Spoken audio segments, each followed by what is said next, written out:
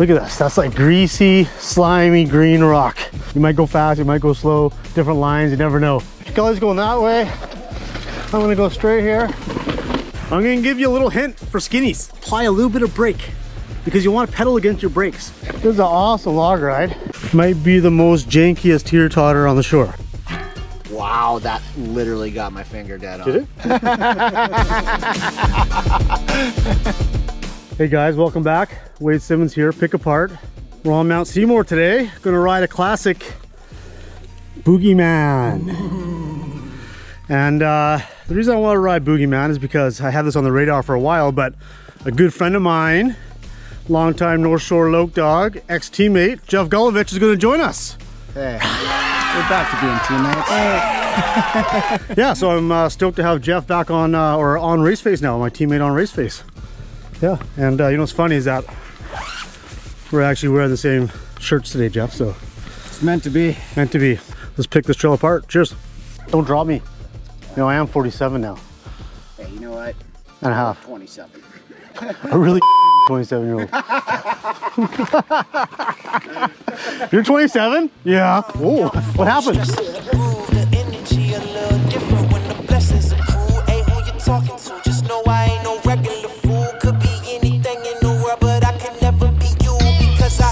Like I'm on my tiptoes, baby. You think a little too small. I got big goals, baby. Ain't where the money at. Look, I just need the info. Pronto, I go and get it, to split it with my kinfolk daily. And I'm the type of that might change my number on you. Yeah, that's how you react when people took a slumber on you. Pretty brown skin, baby. I can see the summer on you. You see all the bread, and I know it make you wonder, don't you? Huh, we were taking totally different lines. And I missed the A-frame. It was perfect because he came right back in on me. That's awesome. So this is why we're stopped here, because we have this first A-frame up and over. You can see here, it's you know, it's probably like probably 5-6 feet off the ground, bike length and a half long. It's pretty intimidating for newbie riders. So I'm gonna follow Gully in here, and Gully's gonna manual it, and hopefully you can see how he gets his weight back and lets that rear wheel fall in, and then we'll head back up for a little air time. Booyah your shot. Here, buddy, hit. Hitting. I work too hard for it. Yeah. Don't mess up the mood. It's so crucial, I got it. You can see, to manual it, you go up to the edge and then you pick the front end up and you let the rear drop down. You kind of just feather the brakes. It's kind of a very advanced move. You got to be pretty confident with the manuals, but it's something to evolve to. So next, we're gonna try air it out. It's not gonna be pretty because it's gonna be a hard landing, but there's a nice tranny right here. Nice landing right there. So for where Gully is there, this is like a 10 feet by 6 feet. We should be good right in here. It's a nice smooth landing. Don't panic. That's the knuckle right there. You don't wanna hit that. You wanna land just on the back side of that root, because this is the smooth landing. Anything closer is not so smooth. That airing's a funny thing because the faster you go, the less you gotta pick up. And the slower you go, the more you have to pick up. And because this one is kind of a bit of a gap out, I think we're gonna have to bunny hop a little bit because we're not gonna have a lot of speed. But the thing when you pick up a little bit, you can place right into the landing. I think it's gonna be pretty sweet actually. I might go for the speed technique. Oh, and just like, whew. Well, it's gonna be a bumpy landing if you pop into it. Yeah. So a little bit of outward momentum might make it smooth it out a little bit. Okay, let's smooth this out.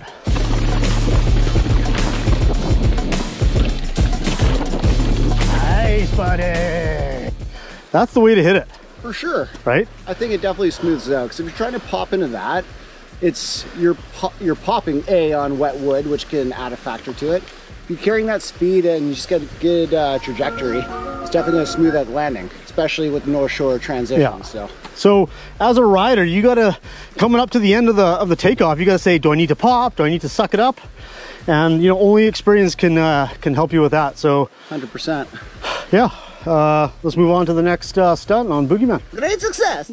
This is a nice long bridge to log ride. It's not very wide either. Look at that. It's like 8 inches wide, 3 feet off the creek. You know, I'm sure this one poses difficulty to a lot of people. I'm gonna give you a little hint for skinnies, is that you wanna apply a little bit of brake because you wanna pedal against your brakes. If that makes sense. I know it sounds weird, but when you're on a skinny, you wanna drag a bit of brake and then you want to pedal against the brakes because you can modulate your torque and your speed. Because if you don't have the brakes on, you hit the gas, you pedal, you're gonna accelerate, but you gotta hold that back, and that really stabilizes the bike on skinnies. Gully, what do you think about that technique? The braking technique on skinnies? I use that quite often, actually. It just gives you a little more pressure on the front and it kind of stabilizes the front wheel, so it's a good technique to have. So for those of you who are new to riding bridges and skinnies, try applying a little bit of brake and then pedaling slightly against it, and then you can release it for speed. You want to make sure your wheel's on, and then you kind of look up, see where you're going, look down, look up, look down. So you're constantly changing your view. You know, you're like looking down, okay, and then you want to see where you're going. You got to have vision of where you're going, because that's going to tell you whether to lean in, which way, whether to pedal, right? Because if you're constantly looking down all the time, you're not going to see what's coming. I'm going to follow Gully into this line, and we'll get her done. On the brakes, on the brakes. Nice, yeah. Look ahead, let her go, air off, smile, manual, nose manual. Holy brown dirt. Look at the work that's been done on this. It's amazing. Well, that's good, eh? Oh my God. Yes. Dude, Dang. that's pretty nice. Glad you're enjoying it. Yes, good work. Look at that. Thanks to Steve. Drive up. Slow in for this. This is kind of funny. It's a steep and deep one. You got to kind of push into it. We got to pick that apart, Gully. That's got some technique. Here we are, a little lower down on Boogieman on the drooler. The key with this thing is you got to go slow, because when they built it really steep. So it rolls, but it almost goes vertical, and it bucks you. If you don't, oh, here comes Gully. If you don't get over the front, okay, hit it for us, Gully. Here we go. You see how far over the front he is? And then he pushes into it. What people do is that they panic, and what you do is when you panic, you get in the back seat, right? And if you start to go over the front end on the back seat, it's gonna spit you out. It's like a lever, ting. So what you actually wanna do is like get over the nose, creep, creep, creep. As soon as your front wheel rolls in, you let the bike go. You straighten out your arms and pump it again. Gully, let's do it. So you wanna get over the front end. Do it smooth, go like this. Right? Look at it. Smooth, and then you kind of push the bike through with your arms. You kind of load it and then push through. That's all I gotta say about that. I like that little side hop.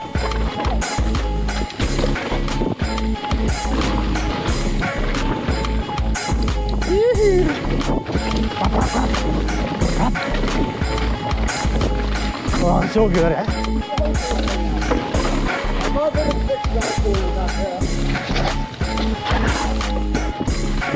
Oh! I just broke my chain. Ah! Wow, that literally got my finger dead on. Did it? Yeah. I hit your finger? Oh yeah. Come on. Yeah.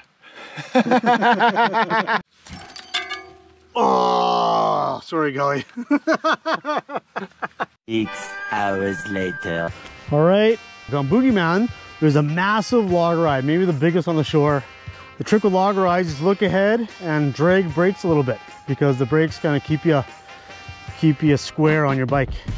You're like, what? Pedal against brakes? It's like, yeah, the brakes square you up. Maybe if you come over, you hit the brakes, it'll square you up a little bit and you power against it. Right here. So, yeah, you square up, relax. I'm not dragging any brake right now. This is an awesome log ride. Sick. Oh. Gear up here, a little climb. You don't want to be slipping a pedal up here. Raise the seat.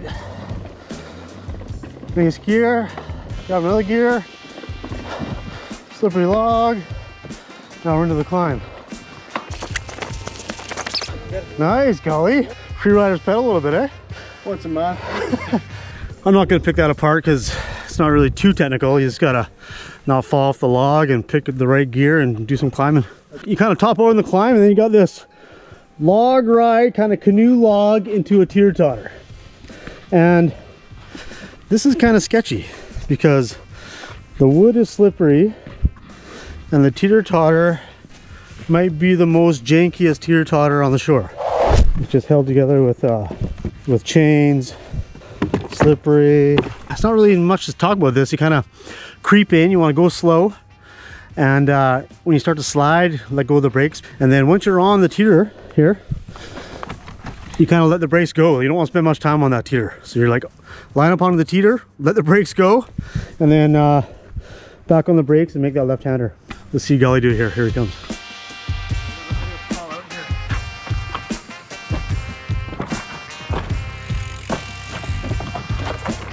Hit it, Gully.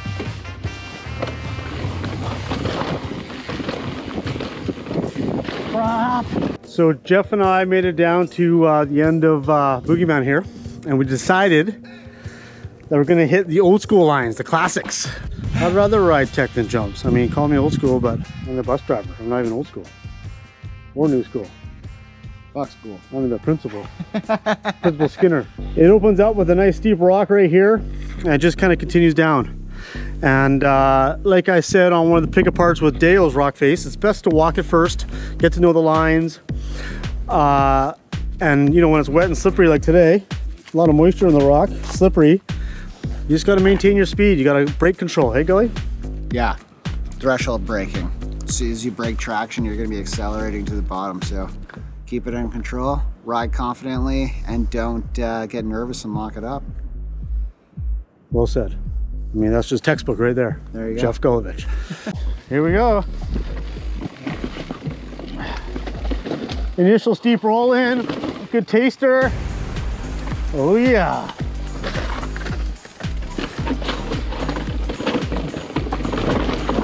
Try to catch this guy.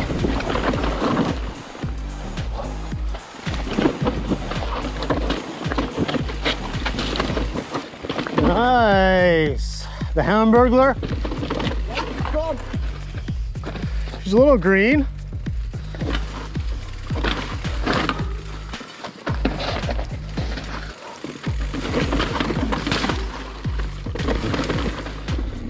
Yeah. Woo! Sick, buddy. That off-camera green is always spicy, hey? Oh man, it's just in your head and you're like, oh. It should hold. Let's go walk up here and have a look at this drop, how you set up for it. You bet. The classic Boogieman line has this cherry on top finish.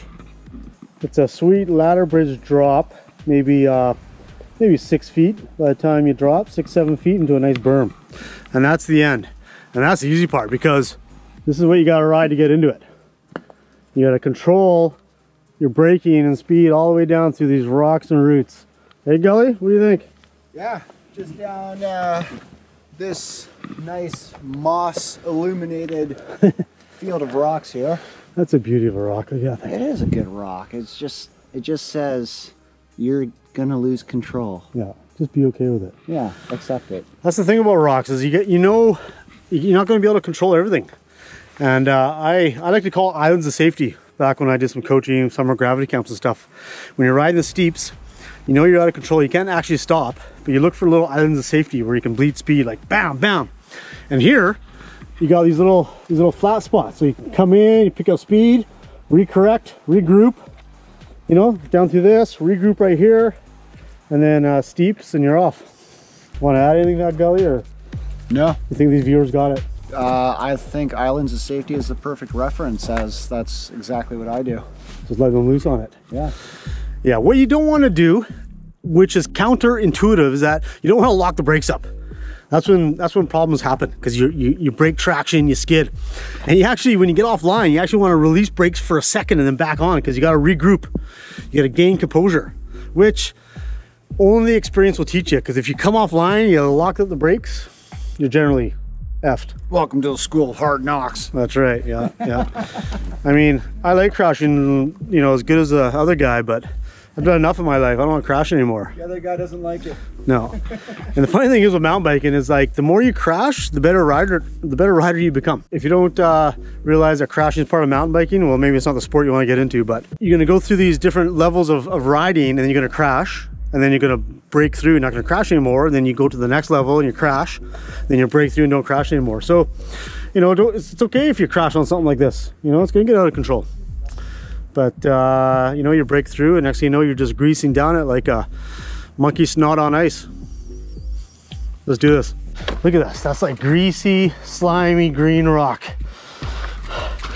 The rock here is actually, that's got good traction there, but it's when you get on the green moss, the traction's not so good. So it's a balance between sliding and braking.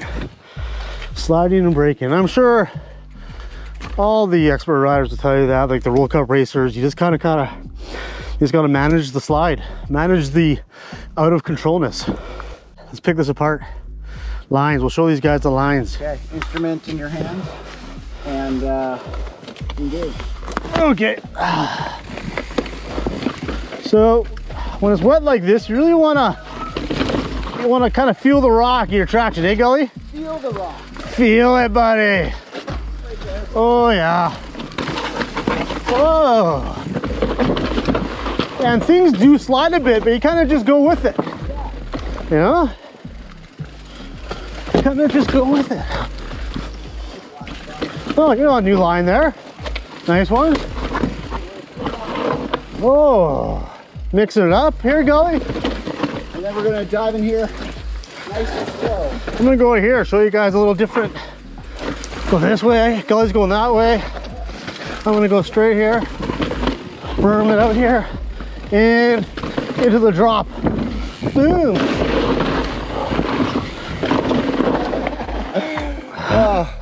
Yeah, you know what? The slowest I could go down there is the speed I always go down there.